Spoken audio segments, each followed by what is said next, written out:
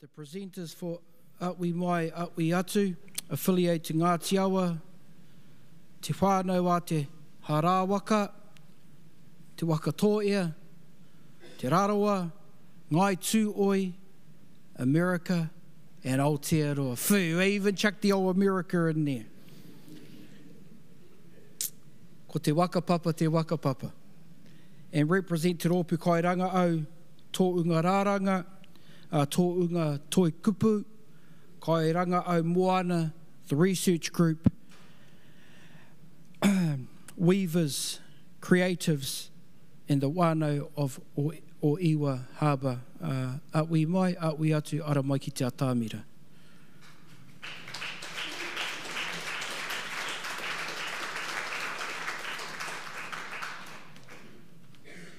Tēnā tātou katoa, rangatira mākua tai mai nei, anō ngā mihi ki a koutou. I'm looking at, already I'm going off my time, I'm looking here at our kuia and kaumātua sitting here just beaming at me. You might make me cry. But I am presenting on behalf of our whānau, and for you, our whānau, this is for you. So, I'm not going to look at you. So, aroha mai. Our co-developed and co-implemented project is called Awhi Mai Awhi Atu, Embrace Here to Embrace There. And it is located in Ohiwa Harbour, the centre of our world in the Eastern Bay of Plenty. Wait. I broke it. Oh no, I didn't.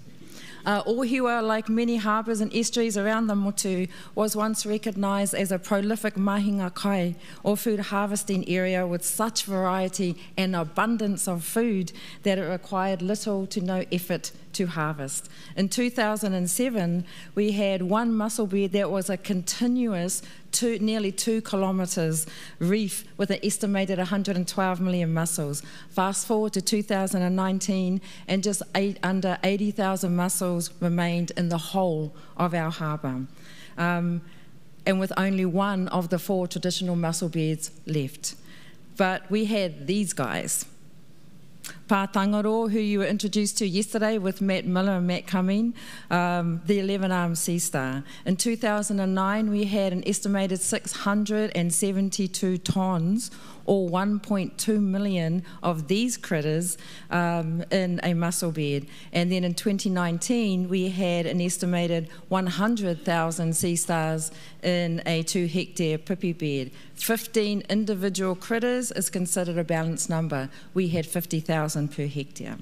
The question is, though, if we all talk about kaitiakitanga and hungatiaki, is what are we going to do about it? So, I forgot to turn. For us, everything we do is prioritised by mātauranga. I just saw Whaiaroka hit Gary and go, hey, that's us, baby, by working with our kaumātua, such as Charlie Blewett, Whaiaroka, Hurihia Ngārimu Cameron, and Kerry Cameron. Everything we do goes through our whānau, every level, every stage, because nobody wants to get a growling from Auntie. Roka, this is for you. We also worked with our whaia, with our tohunga rāranga, our master weaver, Roka Hurihia Ngārimu Cameron and Kerry Cameron, who went hours collecting pirita and cooking us the best kai ever at the marae. To help us create natural resource mussel spat lines, or taurakuku, made out of tikoka bio-waste and other natural materials. We hung them in the harbour along with industry spat lines to see if we could grow our own baby mussels. And it worked. We have successfully created mussels for recruited 3 consecutive years, 2019 to 2021. Oh wait, I lie, 4 years, because we have a new batch of baby mussels this summer just come. When we deployed our taurakuku, we followed, I guess, going on what Taina was talking about this morning, we didn't have a set day or time or even month. What we did was we didn't dip them. Industry commercial industry, aquaculture, they dipped the mussels to keep other organisms from growing on them. We didn't do that. We just had a karakia, paid attention to what was happening in our harbour, what birds were arriving, what flowers were flowering, how was the wind feeling, and most importantly, how did our puku feel? If our puku felt right, we had karakia, we all got on the boat, and then we deployed our lines. More good news.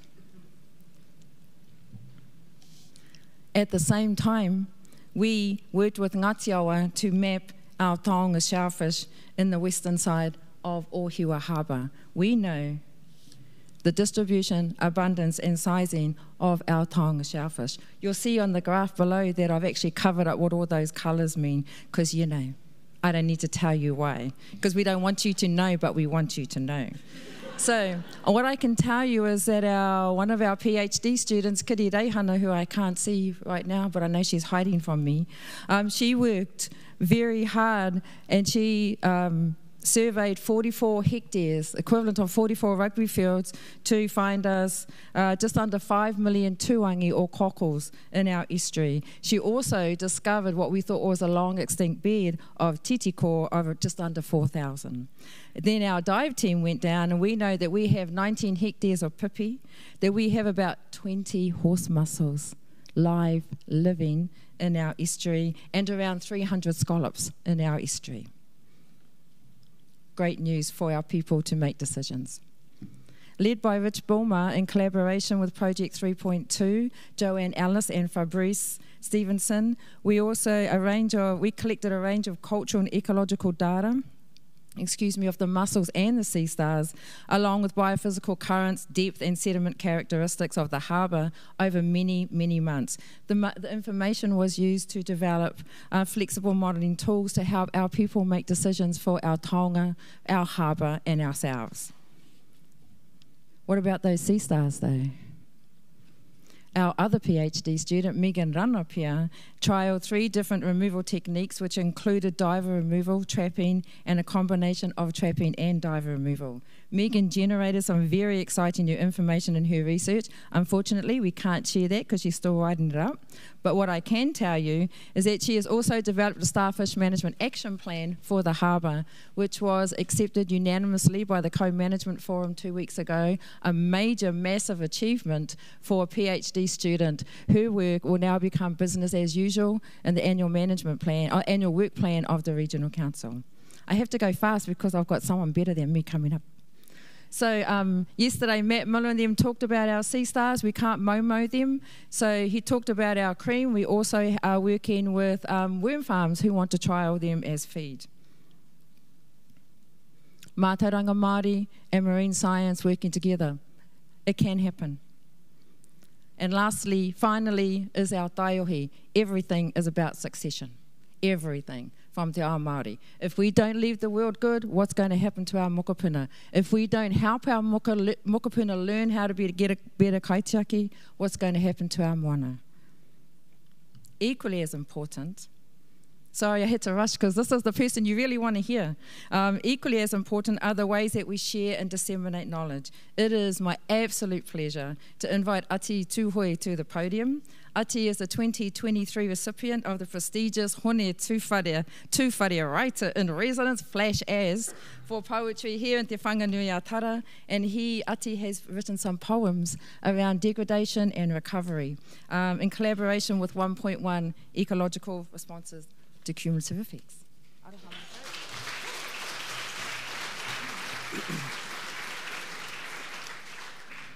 Hoi anō rā, tēnā tātou katoa e mene nei tēnei ata, ka tika hoki te tautoko i ngā mihi kua whakatakotohia i mui a tātou, ki ngā pakeke e noho nei, wāngia i a tātou i tēnei ata, ki ngā mana o te whenua nei, ki Taranaki whānui, ki ngā uri o Ngāti Toarana tira e mihi ana ki au kōtau, nei mātou o manuhiri, kai konei tātou e hura ana i ngā au o Tangaroa, meki. Me te tika hoki te mihi ki a kura, ki tēnei whānau awhi mai awhi atu, ko rātau ke nā kaimahi o tēnei kaupapa nei noho ai te hara mai ki te waha papa mo nā i nei mahi kua oti a rātau. Anyway, I'm Ati, I'm from Tūhoi. It's my pen name, it's not my real name. So the IRD go and get me. But I've been real privileged to be invited along to come and join in on this amazing mahi that Kura and the team are doing on Ohiwa. And Ohiwa's it's real easy for writers to write about things that are easy and that they love. So our environment, I'm from Tauruera. I don't have to flash words like my auntie Taina. If you need to go and get a dictionary to learn the word, then you shouldn't use that word, I reckon. But anyway, yeah, here I am. Hoi anō. Last week we went out with, first time I met the team on the boat, we went out on Ohiwa and I wrote this poem where I had some geologists there from Waikato University and they'd taken a core sample, I think it may be off Hokianga Island in the harbour. And it's basically the whakapapa of Ohiwa, all those base sedimentary layers, and just all the words just came. So, the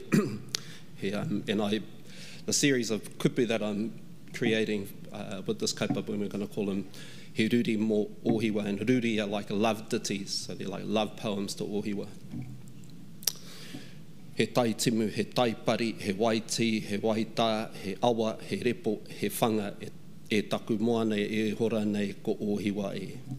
It's the incoming, it's the outgoing tide, it's the brackish and the salty waters, it's the tributaries, it's the wetlands that make this harbour who lays before us our Ohiwa. He hōhonu, he pāpaku, he kirikiri, he one, he anga, he uku, he paru, he puehu, he kōhatu, he tāhana o taku moana e hora nei ko Ohiwa e. It's in the depths and in its shallows. It's in the sediments of sand, of soil, of shell, of clay, of mud, of dust, of pebbles, of basalt that lay beneath this harbour, our Ohiwa.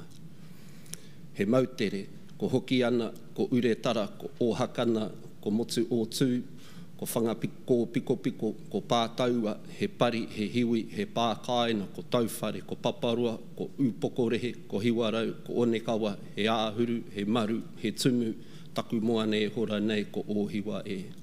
It's the islands, hoki ana, uretara, ohakana, motu o tū, it's whangako, piko piko, it's the cliffs and the hills, it's the ancient pātauwhare, paparua, upokorehe, hiwarau, it's onekawa, it's a sanctuary, it's a security, it's what harbours us to this, it's what anchors us to this harbour that lays before us, our Ohiwa. He pōhutukawa, he kākaho, he raupo, he mānawa, he karamu, he nāio, he wiwi, he rimu rimu, e ti emi ana i nā wai o taku moana e hora nei ko Ohiwa e. It's the pōhutukawa, it's the reeds, it's the rushes, it's the mangroves, it's the karamu, it's the nāio, it's the sedges, it's the seaweed that sways in this harbour that lays before us, our Ohiwa. He kōhanga, he rua, he kāinga, he mahina, he pātaka, he ohu kaimo nā uri o taku moana e hora nei ko Ohiwa e. It's a nursery, it's a refuge, it's home, it's our lada, it is constant and consistent so that we endure next to this harbour that lays before us, our Ohiwa. He kupuna, he hinaki, he pauraka, he taruke, he pihuka, he tao, he hei, he matau, he aho, e hi nei nā wai o taku moana e hora nei ko Ohiwa e. It's the net, it's the eel traps, it's the cray net, it's the crab pot, it's the gaff, it's the spear, it's the lure, it's the hook, it's the line that descends into this harbour that lays before us, our Ohiwa. He mātaitai, he tītiko, he pūpū, he kōkota, he pipi, he tuani, he pātito tito, he tio, he tipa, he nia nia, he kuku, he takotoki taku moana e hora nei ko Ohiwa e. It's the shellfish, it's the periwinkle, it's the snails, it's the pipi, it's the cockles, it's the barnacles, it's the oysters, it's the scallops, it's the black and it's the green-lipped mussels dispersed across this harbour that lays before us, our Ohiwa. He ururua, he manga, he kanai, he kahawai, he tāmure, he pātiki, he tuna, he niore, he inana, he kōkopu, he aua, ko mautohora kei waho o taku moana e hora nei ko Ohiwa e. It's the hammerhead shark, it's the barracuda, it's the mullet, it's the kahawai, it's the snapper, it's the flounder, it's the whitebait, it's the cockabilly, it's the sprat, it's the herrings, and it's Whale Island laying beyond this harbour, our Ohiwa. Ko nuku hau, ko ukai, ko wainui, ko kutarere, ko ruatuna, ko wai o tāne, ko awarapu tuna, ko mate kerepu, e whānai taku moana e hora nei ko Ohiwa e. It's nukuhau, it's aukai, it's kutarere, it's ruatuna, it's waiotane, it's te awarapu tuna, it's mate kerepu that feeds fresh water into this harbour that lays before us, our ōhiwa. He atua, he tipua, he kai whakaora, he kai whakamate, he taurana, he kāina, taku moana e hora nei, ko ōhiwa e. She is godly, she is ancient, she is the giver and taker of life. She is safe harbour, she is home, this harbour that lays before us, our ōhiwa. So I wrote that one based on the sediments that that crew from Waikato had brought, and I thought that's the whakapapa, so I just thought that what makes our harbour the harbour, and it's everything that lives in it, on it, and around it. So those were those words. I should have just done it in Māori, because the English bit kind of bummed it out, I reckon.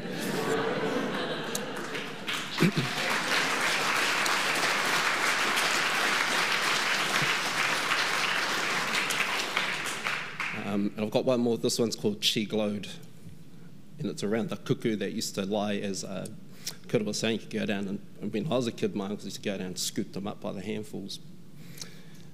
armful, sorry.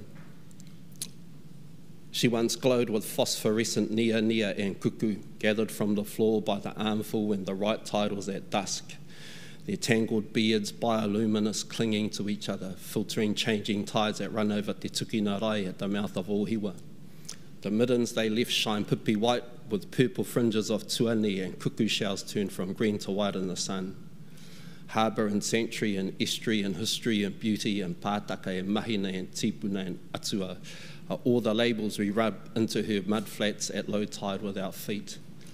We only scoop armfuls of the wrong type of luminous stars now. Starfish invaders, no longer bearded and green-lipped.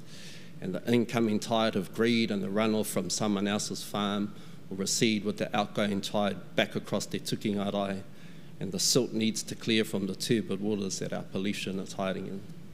Kia ora tātou katoa. Kia ora.